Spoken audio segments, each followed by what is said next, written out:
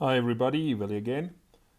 So right at the beginning of the year, we had in lecture 1 or in lecture 2 these big red arrows, and a lot of focus was placed on the interaction cycle, it was called.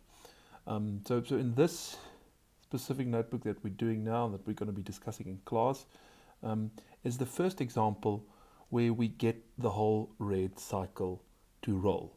So amazing math happening here. You might not see directly, but you can trust me if I tell you beforehand that it should be appreciated, and hopefully it will be appreciated. So let's get on with it.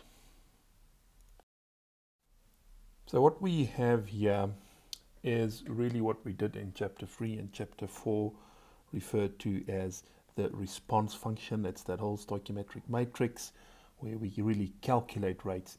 And the important thing to have a look at here is, in this specific example, we're going to be looking at how mu and theta varies. Okay, so it's very important to understand that what we have now is mu being a function, in this specific example, of the substrate concentration and the product concentration. And similarly, we have that for theta. It will be a function of the substrate concentration, sorry, as well as the product concentration that forms, that's the ethanol in this specific example. So we can have a quick look at these functions.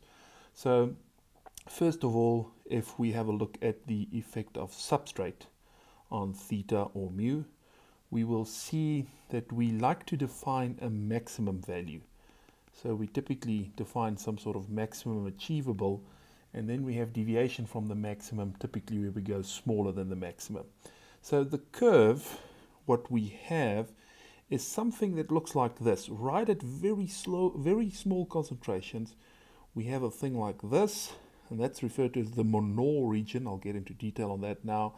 And then we operate at the maximum. Maybe at very high substrate concentrations, we will start deviating from the maximum. First of all, very important to have a look at this part. It only happens at very small concentrations, so it wasn't really drawn correctly here. We're talking maybe 200, 300 milligrams a liter.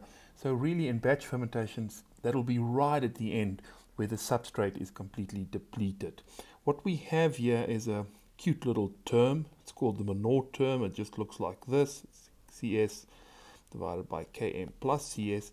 And really, this is just a elegant function to say if there's no more substrate available, there's going to be no more growth or maintenance. So the rate becomes 0 when CS becomes 0. And that's really all that this little function is.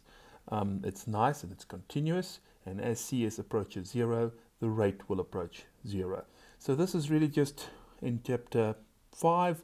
We had like just the if statement to say if all the substrate is gone, make the rate 0. This is a function that does it for us. On the other side, we're not doing it in this example, but we might get something like substrate inhibition, where very high concentrations of glucose, for example, really irritates the bug. And this will typically be described by a term where we have something like 1 plus the substrate concentration divided by some parameter Ks. If we put this to the -1, you will see that we get this type of decreasing functionality away from the maximum.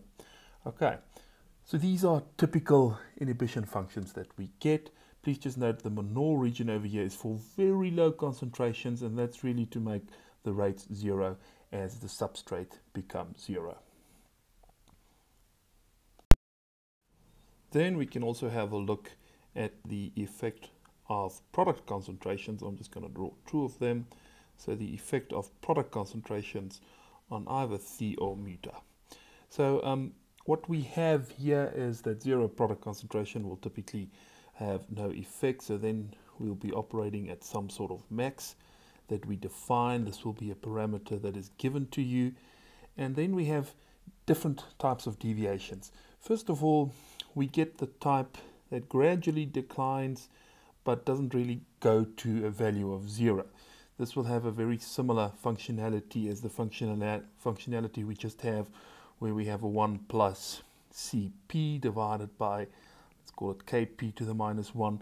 So what we have here is, as the concentration of product increase, we have a gradual fall in either the theta or the mu value, and you're really getting less rate than what you had at the maximum. We get another type of inhibition, which is really referred to sometimes as a termination inhibition, and here we will have a straight line relationship where we go up to a point, and that point will be really the maximum concentration where either growth or maintenance is still possible, and then from there on we continue with a zero value. So that's just a linear function, and we'll typically describe it by something as 1 minus Cp over Cp star referring to this terminal concentration where either the growth rate or the maintenance rate becomes zero. Okay, so this is a gradual fall that we get with this functionality, while this is a straight line fall up to a value of zero that we get with this linear functionality. So just want to take this out. So the important thing to realize, if we have a look at this matrix description, also referred to as the response function, is really that if we change the values of either mu or theta, and you've done so in a few of the tuts where we've specified theta to be 0, for example, and specify mu to be a different value, what happens is if we change these red values, and they will be changing because of the concentration changes in the fermenter, we are effectively changing the rates. First of all, we're changing the absolute value of the rates. So those answers that you got from the stoichiometric matrix, you will see that their size actually change as we change the values of mu and theta. Also, it's not just about changing the absolute values, but it's also about changing the ratio of the two, or of the rates with respect to one another. So you know that yields are just the ratio of rates. So what will happen is, if we change, for example, just one of these parameters over here, you will see that the absolute values change, and also the yields, or the ratio of rates, are changing. So what we effectively have is that the response function, or the stoichiometric matrix, returns varying rate values but also varying yield values. So on the side of the bacteria or the fungus, we have the response function. We also sometimes refer to the response function as the rate function. Okay, so the rate function describes what the bug does. Okay, and then on the other side, we have the bug that is now placed into the fermenter. So on the other side, we have the fermenter equation. Now the fermenter equation for a batch system is fairly simple.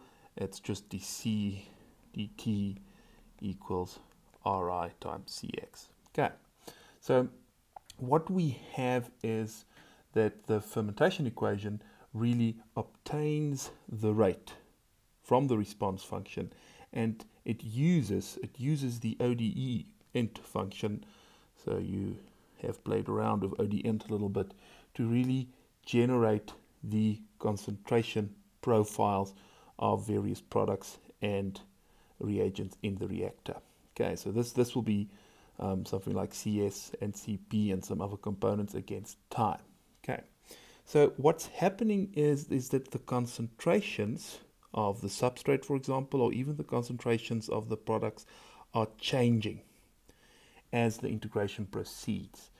And as they change, you now remember, very important, that mu and theta are a function of substrate or product concentration. So I'm going to draw that thick arrow here.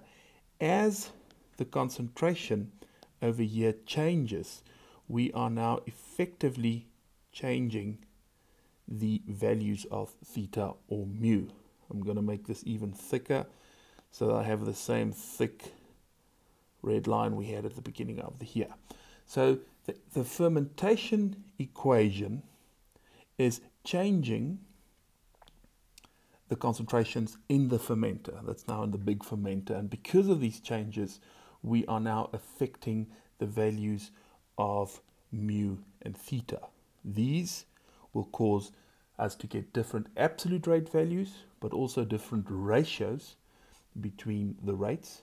But this in the differential equation, or this in the code that we're doing over here, will now calculate new rates. So we'll be calculating new rates that fit into the fermenter equation. Okay, so because I don't think I've said this well, mu and theta will be changing. Because they are changing, we are now predicting different rates. These rates get returned to the fermentation equation, and in effect we now have different rates that is being integrated as we move along in time. So there is a big interaction, well, we can call it an interaction cycle happening, and it's important for me that you see this cycle that is continuously happen as we integrate and recalculating rates in this first example that we're doing over here in 5.2. So very important. For the first time, things are now getting together. We are doing what we set out to do. Our first lecture had these thick red arrows, and now we actually do the code and the math that represents these thick red arrows. So be careful just copying code, getting answers, feeling good. I want you to see and understand the thick red arrows. That's it. Thank you.